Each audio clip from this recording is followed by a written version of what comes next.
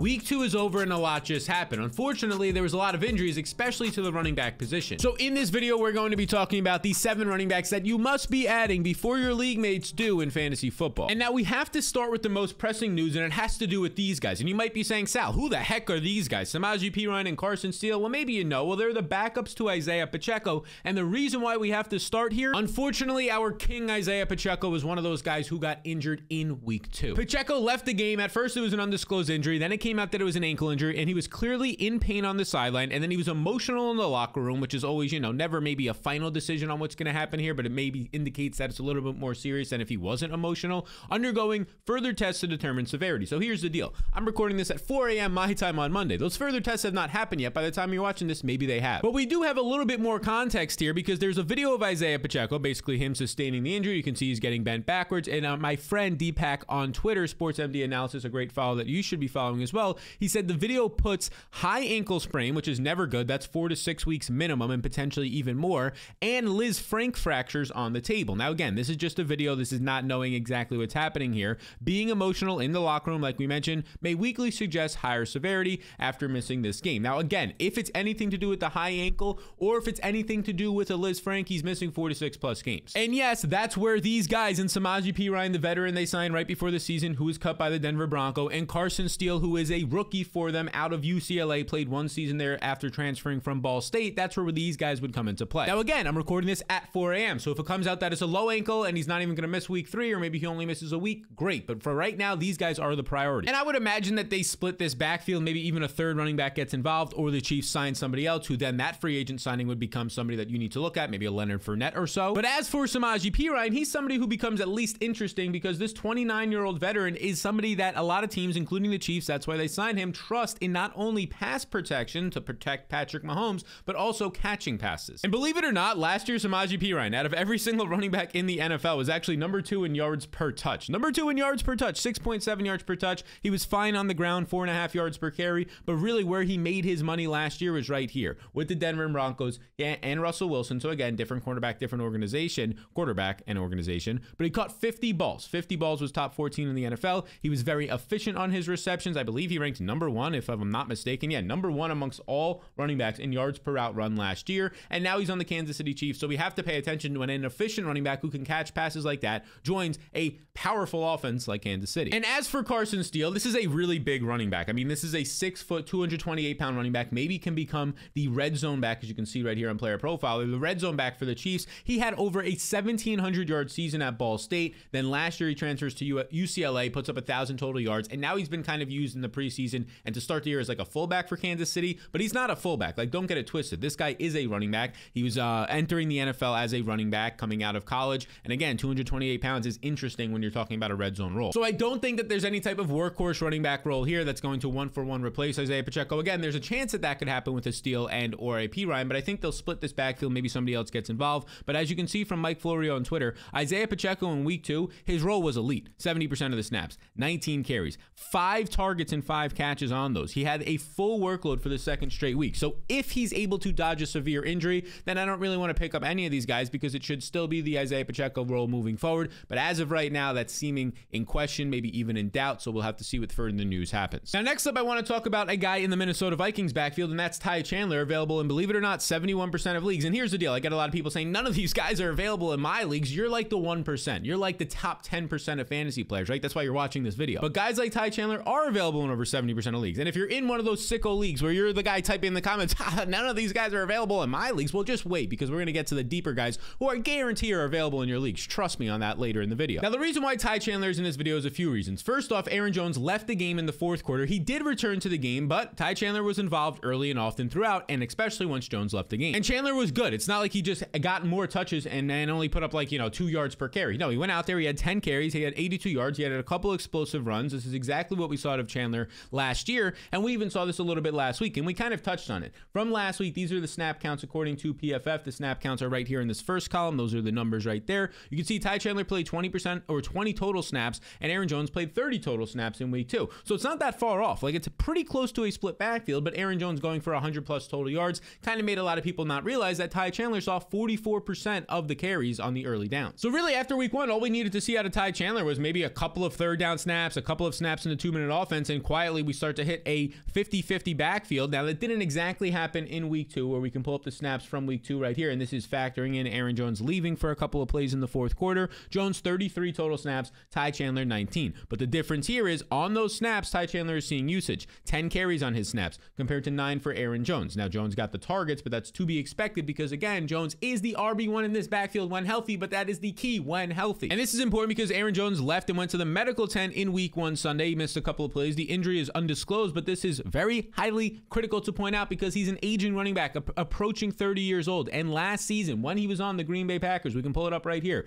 Aaron Jones, if we scroll down to it, struggled with injuries, and not just any injuries. This guy had a hamstring injury, a knee strain injury, and not just for like a week or two. Let's look at it. He was on the injury report for 9 weeks, for 6 weeks. He missed not just 4, 3 more games. This was a guy who was on the injury report for almost every single week last year, starting in week 1 when he had that injury, going all the way into the playoffs. So the injury concerns are real here, right? As the season goes on, we don't expect it to be right away week 1. It could happen that he gets banged up like he did here in week 2, but as the year goes on, the younger back, Ty Chandler, might be the one who's more durable. And he's a pretty good back who can handle a full workload, like he did in his 1 start last season when he had 150 total yards, and like he did throughout the entire year last year for Minnesota Vikings when he averaged over 5 yards per touch. So I think the 26-year-old out of Minnesota, the former North Carolina running back, is an interesting name to be adding. And I also think that Antonio Gibson, another 26-year-old running back, this one out of Memphis, is interesting to add. And here's the deal. Antonio Gibson is available in 84% of fantasy leagues right now, people. Yes, he's also available in 84% of leagues. I don't even know what the fuck that voice is. I think I'm just like high on coffee at 4 a.m. But here we go. You can see Antonio Gibson has over 100 total yards in week 1. He's a decent flex play for 11 fantasy points. He has 12 total touches. Now, here's the deal. This was very nice usage, but he's still not the starting running back on this team, right? Like, he only had 16 total snaps in this game. This is by far and away, through 2 weeks, Ramondre Stevenson's full workhorse role. 49 snaps in this game, meaning he played 72%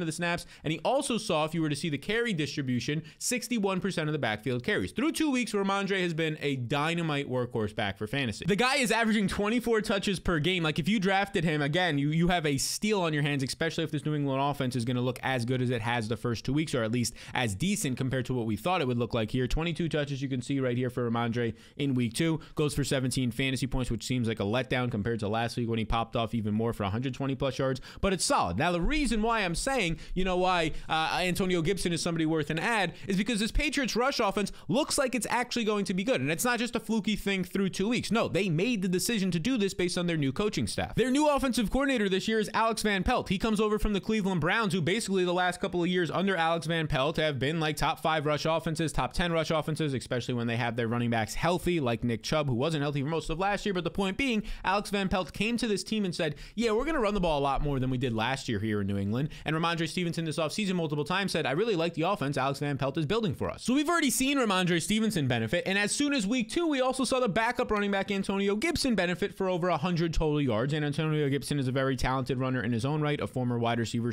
/ running back hybrid in college at times. He's a dynamite in the receiving game. And we've seen now, and at times during his time with the Washington Commanders, that he could be good on the ground when put in the right situation. And this might be that right situation. Speaking of Alex Van Pelt from Cleveland, remember the days with both Kareem Hunt and Nick Chubb when both those guys were top 30 to top 24 running backs in fantasy? Yeah, maybe there's a chance that happens for Antonio Gibson, and that would definitely be great to have on your rosters, not the waivers. Now, it's sort of a pleasant surprise because the New England Patriots were ranked to have the worst offensive line entering the season. And here's the deal. I don't think they have the best offensive line through 2 weeks. I just think the scheme that Alex Van Pelt is putting out there is kind of hiding some of their weaknesses. How long can this last the entire season? I don't know, but I think the Patriots are actually closer maybe to the 20th ranked offensive line in the NFL than dead last, and that's actually maybe all that we need. Now, as for Gibson himself, he signed a 1-year deal this offseason. You can see here, this is when the tweet came out from the Patriots team. They signed the versatile running back Antonio Gibson. He signed a 1-year deal with the team, and Gibson's coming off of a career-high year. He had a career-high 48 receptions last season. He was actually a very good running back for Washington. Their running backs quietly were solid last year between Brian Robinson and Antonio Gibson. Gibson averaging 5.8 yards per touch, the 4th best rank in the NFL. So yeah, Samaje Perine and Antonio Gibson, there's something you learn you could talk about at the bar. We're both top 5 in running back yards per touch last season, and Antonio Gibson now is entering an offense where maybe he can get going on the ground even more. Now again, I'm not saying Antonio Gibson's taking over this backfield. I'm saying Ramondre Stevenson is the clear workhorse, and Antonio Gibson already has flex upside like he did in week 2, and if anything was to happen to Ramondre, who's battled injuries not only last season but also during his college career, well then you get Antonio Gibson working into a potential workhorse role for 16 to 18 plus touches a week. The next man I want to talk about is a guy who's younger than 26. He's barely 20 years old, and this is going to be Braylon Allen, the rookie for the New York Jets. And here's the deal. Braylon Allen in week 2, he popped off. He had a couple of touchdowns, both in the air right here on 2 catches and on the ground on 7 carries. He had 9 total touches, 11 opportunities with his targets. The guy goes for nearly 20 fantasy points in this backfield. Now, of course, Breece Hall is there. Breece Hall actually scored more fantasy points than him in week 2. That's what you would expect most weeks. But here's the exciting part. The rookie Braylon Allen looks like the clear running back 2 on this team, and based on his week 2 usage, he could honestly be a flex play in some deeper leagues. We know Breece Hall is the running back in this backfield. We don't even have to worry about that. But Braylon Allen did take 20 snaps away from him. Breece Hall sees 41% of the snaps. So Allen's playing already as a rookie, a middle round rookie, by the way, 35% of the snaps and earning 33% of the running back carries as soon as week 2 in this offense. That's encouraging. And now maybe the biggest surprise to me is this second column right here. The numbers in this second column are the routes run. So you're running a route. You have an opportunity to earn a target when you do that. Braylon Allen ran a route on 12 routes. Breece Hall 21 routes, which is maybe quietly concerning. Again, it's just week 2, so we don't have to panic here for Breece Hall. But Braylon Allen running that many routes and earning 4 targets on those routes, right? And actually putting up production, 2 catches, finding the end zone is interesting. Like, Aaron Rodgers is trusting this guy already, which is not something he usually does with rookies, especially rookie running backs. Now, if you're not familiar with Braylon Allen, if you didn't watch our draft videos and the prospect videos that we put out during the fall, make sure you come back, or the spring, make sure you come back during March and April for those. Braylon Allen is a monster. This dude is 235 pounds. He's an absolute beast. 6'1", 235 pounds. Actually has, according to Player Profiler, pretty solid speed for his size. 4.51 at 235 pounds is 95th percentile. That's top 5% speed of all time to attend the NFL Combine. And the dude is insane because he bypassed his final year of high school to go to Wisconsin to play defensive back, and then before the season even started, he changed to the running back position. And not only did he change to the running back position to just kind of like be this depth guy, no, he went out there as a first year ever playing 17-year-old and goes out and has 1,200 total yards. He backs it up with another 1,200 yard season, and then last year between his rushing 984 and a couple of receptions, he goes over 1,000 total yards. So this guy has 3,000 total yard seasons. He's averaging like 1,300 yards a year in college, and the dude was 18 and 19 and 17 years old. I mean, as you can see right here, he's literally 20.6 years old. When he was drafted into the NFL, he barely turned 20 years old. One of the youngest players ever in the NFL draft. He was definitely the youngest player in this NFL draft, a 4th round pick by the New York Jets, and he kind of has everything that you would like if something was to happen to Breece Hall. If Hall was to miss time, he has the size, he has the ability to pass protect and catch passes. He could be a 3-down workhorse back. He could be your next Jordan Mason in fantasy. So before that happens, before Breece Hall maybe misses a game or 2, and again, we have seen Breece Hall miss games like he did a couple of years ago with the torn ACL, well then Braylon Allen becomes just a week in and week out starter for fantasy, at least for those first few weeks, to see how they hash out the backfield. So again, yes, how Jordan Mason right now is like a clear-cut top 10, maybe even top 5 running back for fantasy with Christian McCaffrey out, that could be Braylon Allen next, so go get him. And for the crowd of people that says he's not available in my league, we're getting closer to your league then, because he's currently available in 92% of leagues. That is 9 out of 10 fantasy leagues, more than 9 out of 10 he's currently available. Now this next guy is currently available in 99% of leagues. But before you get there, I just want to show you our waiver wire tiers tool. This is our waiver wire tiers for last week. There's also a drops tool on this as well for your top drops that you could add to pick up these guys. You can see the different tiers and rankings so you know exactly who the top priorities are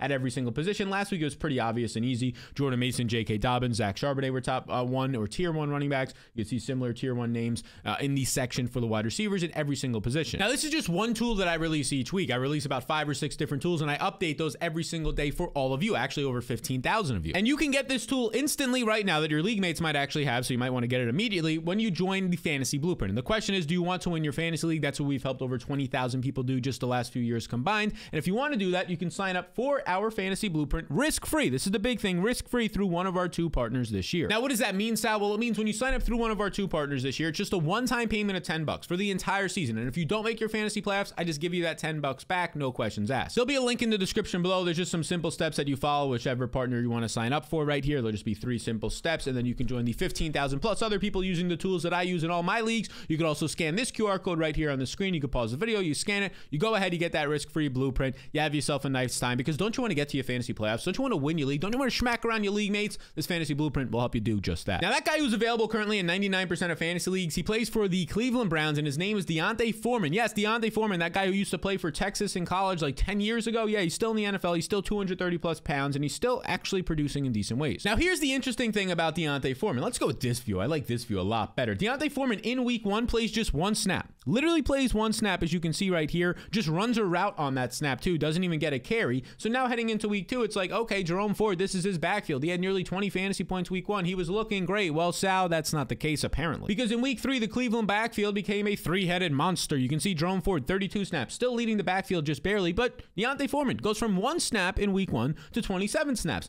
And look here, this is a guy who had a neck injury, got carted off the field in training camp, came back, got slowly ramped back up. So maybe he just wasn't fully ready in week 1, maybe, right? And then you could also see Pierre Strong sees 10 snaps. He actually left this game with a hamstring injury, so he might miss some time, but this was going to be a 3-headed backfield. Now maybe it'll be a 2-headed backfield. Nick Chubb's still not expected to be back anytime soon, still in the PUP list, but this is concerning for Jerome Ford, but it's encouraging for D'Onta Foreman, because it translated to, look, not a great fantasy day, just 6 fantasy points, but more importantly, the usage. 14 carries, has 1 reception, so he gets 15 touches in week 2 after seeing none in week 1. Again, this is highly alarming and concerning in my opinion for Jerome Ford, but I'm not really concerned about the usage here, because this is still a Browns team that didn't have their top 2 starting tackles, their left tackle Jedrick Willis and their right tackle Jack Conklin in this game. They just don't have those dudes up front to create efficient running lanes. Now with that Jerome Ford injury that we talked about, the hamstring, and then he did not return in this game, I think he might miss some time moving forward if he had to actually leave this game, maybe a week or 2 or more, depending on how severe it is. We might be looking at a 2-headed backfield now between Jerome Ford, who seems to still be the 1A here based on his usage, we'll talk about that in a second, and D'Onta Foreman. Again, Ford played the majority of the snaps, ran the majority of the routes here, but he just did not see the majority of the touches like he did last week. It was actually Foreman who saw literally 65+% of the backfield carries in week 2. And according to PFF, you can see right here, the light blue is Foreman, the dark blue is Jerome Ford. Jerome Ford is still playing the third downs. You can see the pie chart, he played half the third downs, but the goal line touches in week 2, the 2 goal line snaps did go to D'Onta Foreman, which makes sense because he's literally 235 pounds and a bruiser and a physical runner. That's what he's been known for his whole life. So if you're getting D'Onta Foreman, even if he starts to split the backfield evenly with Jerome Ford, but he's seeing that goal line usage, and once those offensive tackles come back, he could be an interesting name that shouldn't be available in 99% of leagues. And if he's still not available in your league, then yes, you are the 1% sicko. You are the problem, and it's a good problem to have. You're a fantasy football addict like myself, but hey, when you say he's not available in any of our leagues out, no, it's just yours. It's just yours. Push up those glasses. It's just yours. All right, next up, we'll get to a guy who's available in 66% of leagues, and his name is Bucky Irving. We mentioned him last week, but after what happened in week 2, I think he's becoming a little bit more of a priority ad because his backfield running mate, who's been highly efficient not only last year, not only in week 1, but also in week 2, we'll talk about it. Rachaad White did leave the game with a groin injury, but as you can see right here, according to Underdog on Twitter, he did return to Sunday's game, but he left with a groin injury. These are things that, you know, can end up popping up. Like Kenneth Walker left last week with an oblique injury, and it didn't seem like a bad thing. They were like, after the game, he was like, it's not that big of a deal. Now he already missed. He didn't even practice at all. Missed week 2, Kenneth Walker, and his status is in doubt moving forward. So I'm not saying that's the exact same thing with Rachaad White here, but again, these injuries, they can actually flare up overnight. They can get tight. They can actually then become more of a problem. So now here's the week 2 usage according to PFF. Bucky Irving plays 17 snaps. Rachaad White plays 34. We know that that's the backfield split, but more importantly is what I want to look at. Bucky Irving gets 7 carries compared to 10 for Rachaad White. So the backfield carries are kind of split. And once again, Rachaad White, like I mentioned earlier, he hasn't been efficient. He wasn't efficient in week 2. 10 carries, again, maybe the groin had to deal with this, but this is just kind of what we've seen out of Rachaad White now. 10 carries, all he gets is 18 yards on those 10 carries. It was a tough matchup against the Lions defensive line. Bucky Irving didn't have the greatest game either, but this is the story now of one Rachaad White. Rachaad White has been somebody who has just been highly inefficient through his NFL career so far, and if that continues to happen, if he continues to be inefficient, it's just going to open more and more doors. More and more doors if Rachaad White is inefficient, the 25-year-old running back out of Arizona State. It's going to open more opportunities for the rookie Bucky Irving, especially if that rookie Bucky Irving is able to do what he did in week 1, where he took 9 carries for 62 yards. He had 2 catches for 14 yards. He ends up putting up 76 total yards, averaging like, 7 yards per touch, which is not really something that Rachaad White has ever done in his NFL career. Did it in college a lot. Rachaad White was efficient in college, but his NFL career hasn't been the case. Now, if you're not familiar with Bucky Irving, let me just tell you about him. He's out of Oregon. He's a 4th-round rookie. He's 22 years old, and this is a guy who, you know, during his college career was known as one of the most productive running backs in this year's NFL draft, and we can pull up why right here. You can see in 2022, it's the year that he breaks out. He goes over 1,000 rushing yards. We'll talk about his receptions in a second. 2023 was his best year. Again, over 1,000 rushing yards, but let's look at what he does as a receiver, because this is the big part of his game. 31 receptions in college 2 years ago. Last year, 53 receptions at Oregon. Now, again, he's playing with Bo Nix. Bo Nix offense at Oregon was known to be a check down offense. That's kind of what they the knock on Bo Nix. He was accurate and efficient, but checking down a lot to guys like one Bucky Irving.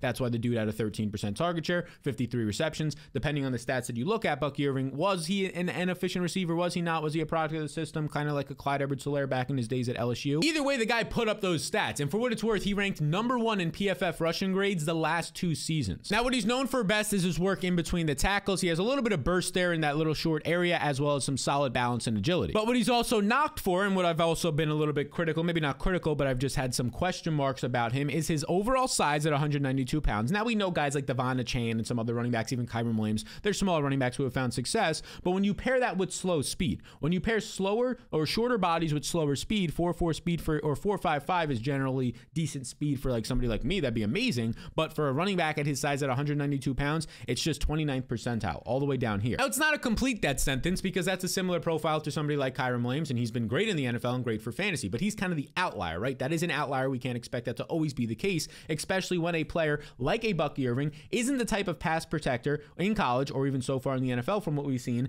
as one Kyren Williams was, which got him on the field more. But the size and all that and what I think might not matter because the team does like Bucky Irving based on what happened in the preseason, based on the fact that he got the RB2 job immediately just as a middle round rookie, says something that the team does like him, and that's kind of what they were saying in training camp, how much they like him. So if Rachaad White continues to be inefficient and gives this Bucs organization and the coaches more reason to give Bucky Irving more touches, well, then he's probably going to have a larger role and somebody who shouldn't be available in 66% of fantasy leagues. All right, for you sickos out there, after we talk about this man, Rico Dowdle, who's available in 59% of leagues, I'm going to talk about some guys who are available in 99% of leagues for all you sickos out there in your deep leagues. But Rico Dowdle is available in 99% of leagues, and we saw a better workload for him in week 2. You can see right here, he led this backfield with 30 snaps compared to 28 for Zeke. It was still basically a 50-50 split. He led this backfield with 7 carries, but 6 for Zeke. So again, it was basically a 50-50 split. That's kind of what we saw last week. Zeke led the backfield by like 1 or 2 snaps. Zeke led the backfield by like 1 or 2 touches. But it was encouraging that we at least saw that in week 2, that we didn't see some sort of widening, that Ezekiel Elliott was out here now seeing more snaps, more touches, and Rico Dowdle was becoming an afterthought. No, it does seem like a split backfield, and if I'm betting on somebody for the rest of the season, it's the younger, more explosive, more dynamic Ezekiel Elliott.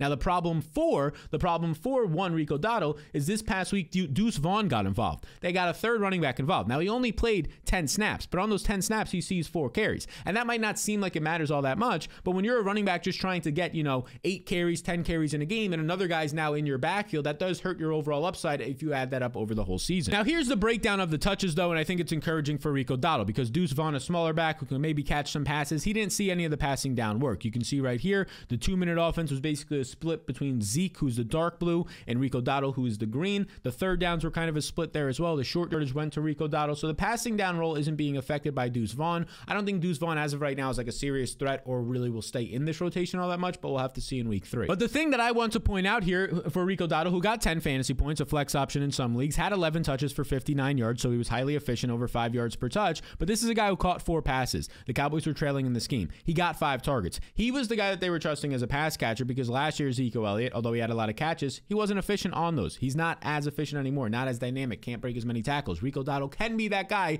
and I think he has more upside as the season goes on for this Cowboys offense. Now, before we get into a final guy that you really don't need to be adding, but I see a lot of people wanting to add him, I just want to say, hit the subscribe button. 65% of you are still not subscribed to this YouTube channel. Here's your urge to do so. We're growing like gangbusters, and if you find these videos helpful, I would appreciate it. Our gentleman's agreement, and the ladies, I see some ladies out there in the comments as well. Shake on it right now. The ladies and gentlemen's agreement that you hit that subscribe button if you find these videos helpful. It really helps this channel go a long way, so I appreciate you all a ton. Hit that subscribe button. Okay, before we get to those sickos, I forgot I had one more guy here because I want to talk about Gus Edwards, who I say I don't want you to add him, but I also don't want you to drop him either, which sounds a little bit weird, but let me break it down. Because this Chargers backfield in week 2, Gus Edwards actually played more snaps, 1 more than J.K. Dobbins, 33. Gus Edwards actually had 1 more carry. Believe it or not, this dude had 18 carries, just 17. I shouldn't say just 17, but 17 for J.K. Dobbins. So it was a split backfield from that regard. And that was a change from week 1, where you can see right here, according to PFF, J.K. Dobbins had 33 carries, Gus Edwards 24. But here's the problem. J.K. Dobbins is going out there, and like he did in week 2 against Carolina, having 130 plus yards for the second straight week. While meanwhile,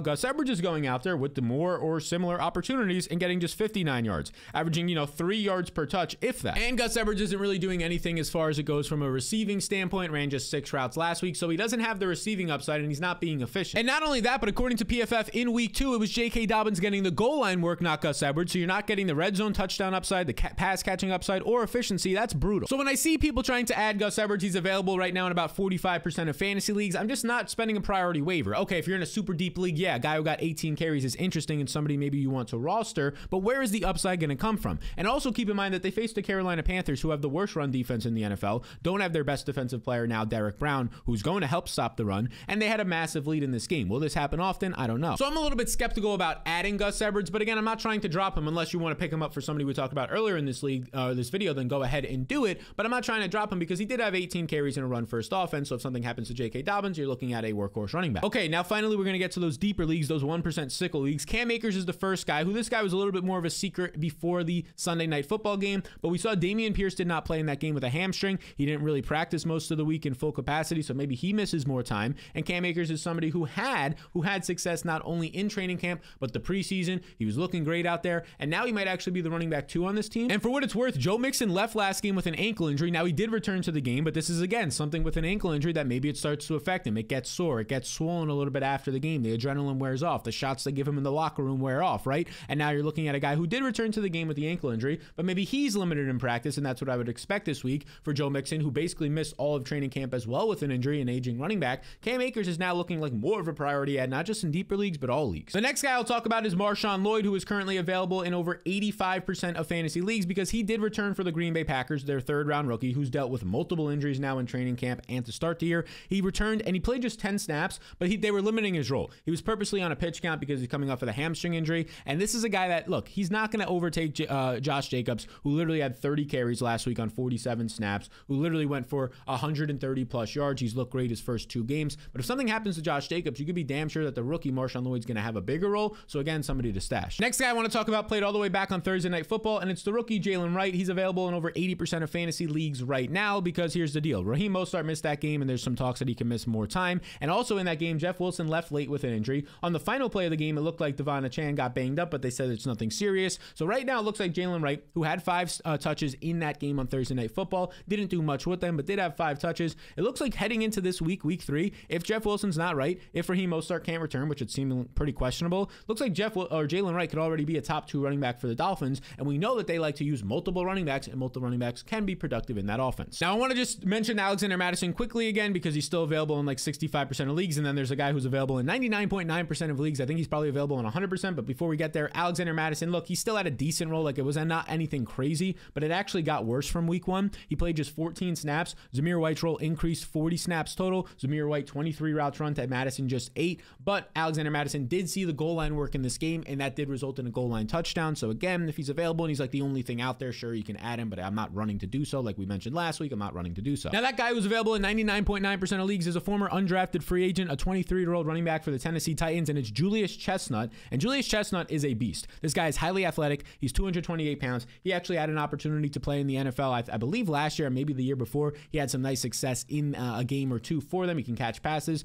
And the reason why he's interesting is because Tajay Spears suffered an ankle injury, questionable to return Sunday, never returned Sunday. So this is Tony Pollard's backfield. But not only is it Tony Pollard's backfield, well, now also I believe it's going to become a little bit of Julius Chestnut's backfield for maybe, 15, 20, 25 snaps for a week or 2 if Tajay Spears was forced to miss time. And Tony Pollard is a guy who's never been able to sustain a full workload. He didn't do it last year in Dallas. He got banged up the year before that. So I think that this could be an interesting spot for a guy who's available in 99% of leagues before he starts getting more hype. Now, the final guy I'll talk about is Isaac Horrendo, who's available in 99% of leagues. He's now the running back 2 as long as Christian McCaffrey is out for the 49ers. And McCaffrey, they're saying, could be out for 6+ more weeks. So he's the running back 2. He's going to be behind Jordan Mason. Don't expect much usage from him, though, because Deebo Samuel will also see carries. Jordan Mason has an elite workhorse role right now. But if something happens to Jordan Mason, the rookie Isaac Horrendo, I don't expect him to be as great as Mason has been, right? But Horrendo is a guy who has elite speed, sort of a raw prospect out of Louisville, but 221 pounds with great speed. He could have at least a frame to be a workhorse back. That's if something happened to Jordan Mason. So again, here's all the guys for your deeper leagues, for most of your normal leagues out there that you should be adding at the running back position heading into week 3 before your friends do. The wide receiver video will be releasing on Tuesday morning, and maybe it's out by the time you're watching this, and when it does, it will pop up right here. So best of luck, everybody. I'll see you in the next one. Again, before you go, hit that subscribe